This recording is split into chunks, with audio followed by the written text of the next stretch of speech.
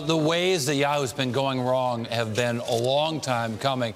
But even so, one might have expected more from Yahoo's illustrious board. That board, of course, including people like Rory Bostock, who is the chairman of the company, and going on to other people like the founders of the company, Jerry Yang, Vijay Joshi of Hewlett-Packard. They're some of the biggest names in Silicon Valley and throughout all of business.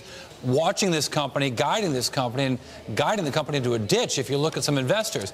But when you look at what the company's done under Carol Bartz's time as CEO, the stock basically is up, but dramatically underperforming what the indexes have done during that time frame. And again, you look at who's on that board, and it's not what you would have expected the performance to be.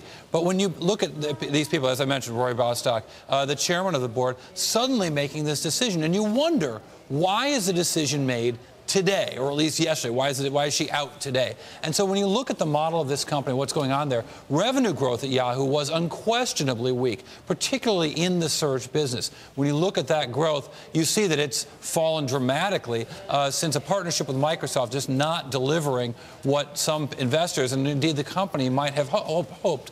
But that said, here's what has been working. Profit margins at Yahoo have steadily been going up.